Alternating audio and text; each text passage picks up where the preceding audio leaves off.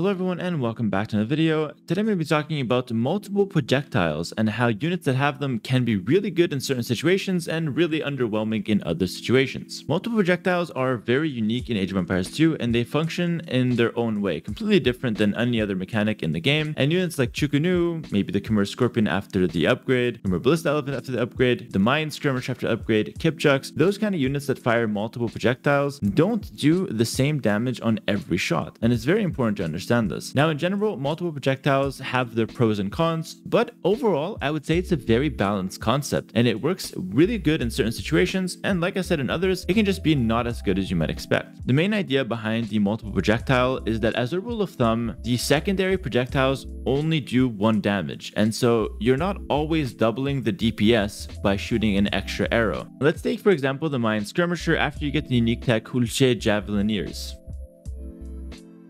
Their first shot will deal 3 plus 4 damage. That's like in post-imp how much damage an elite skirmisher will have. They'll deal 7 damage on a unit with 0 armor. Let's say you're going to be targeting a villager with 2 pierce armor. You'll actually deal 5 damage with that first shot, which is pretty substantial. Now, if you get the tech, the secondary shots will not also deal another 5 damage. It'll deal 1 damage because the rule of thumb is that secondary projectiles always only deal 1 damage. Now, in this case, when you're targeting a villager, with the upgrade, you'll do 6 damage. Without the upgrade, you'll do 5 damage. It's not that big of a deal, and it might help a little bit getting that extra DPS in there, but it's only an increase of like plus 20% damage, and it's really not that crazy. It's still good, don't get me wrong, but it's not that crazy. Okay, but let's take another situation where you have the Mayan Skirmisher with the upgrade, and you have 7 damage, and you attack a bombard cannon. Now, a bombard cannon has 5 pierce armor, so your skirmisher will be dealing 2 damage. That's not bad. 2 damage means you need 40 skirmishers to one-shot it. However, with the upgrade, you get that second projectile,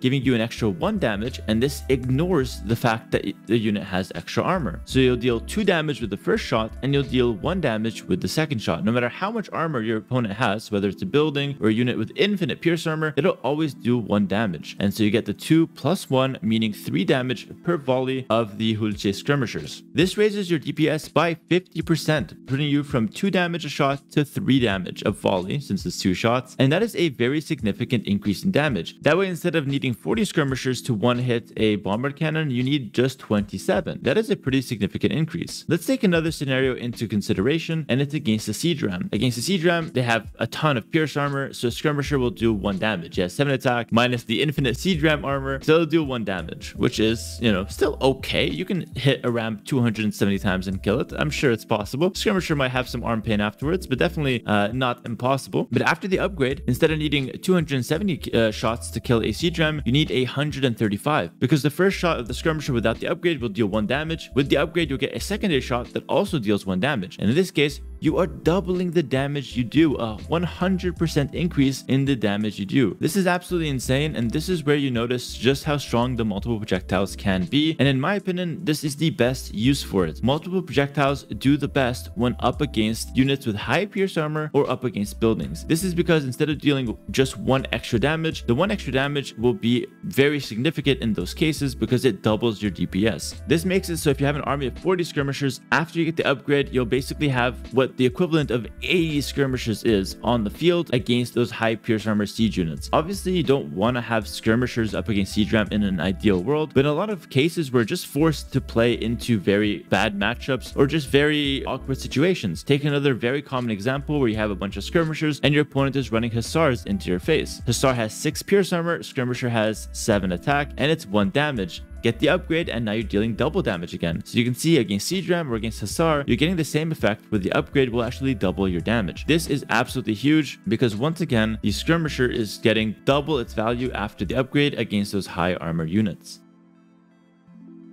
Okay, let's move away from the skirmisher for a second and let's take a look at the Khmer Ballista Elephant and Heavy Scorpion situation. Of course, they could get their upgrade in Imperial Age to give them double shot, double crossbow I think it's called. So you get 2 shots on their Heavy Scorpions and their Ballista Elephants. Now in this situation, the Scorpion will function in the exact same way the Skirmisher did. It does its full damage on the first shot and only 1 damage on its secondary shot. However, because it's a Scorpion, the secondary shot will still have the pass-through damage that a Scorpion usually does. So how this one would work is that the Scorpion secondary shot will go through and deal the same pass-through damage as the first shot, except it'll only do 1 damage to every unit it passes through. So in this case, you have 1 damage for the secondary shot, but you're dealing that 1 damage to every unit that Scorpion volley will hit, which is actually quite significant because now instead of having just 1 damage on 1 unit, you have 1 damage on like 5 or 6 units, making a total of like 5 or 6 damage extra per volley. That's a very significant deal because if you have multiple Scorpions firing 2 shots at once, the secondary projectile of those multiple Scorpions, let's say 5 for instance, will be dealing 1 damage times 5 because there's 5 of them to 4 or 5 units. And you can see how this can quickly multiply and get you some really good value off that secondary shot. It is also worth noting that the first shot, the primary shot of the Scorpion, will only do full damage to the first unit it hits, and after that it'll do partial damage, half or even less, to the units behind it, depending on how far the bolt travels. And so you're only getting the full impact on the first couple units, and after that you get some like splash damage or some reduced damage, but it's still significant in its own way. And so having the second shot is going to be a very strong bonus to dealing more damage to those backline units, as usually they only take like a few damage from the first Scorpion shots. Getting that second shot dealing 1 extra damage in there is quite significant, especially when you mass them up. So in this case, the second projectile is actually quite strong, and it's definitely worth picking up in late game scenarios if you want that extra splash damage to go along with your Scorpions. The same is true for Ballista Elephants. It works the exact same way.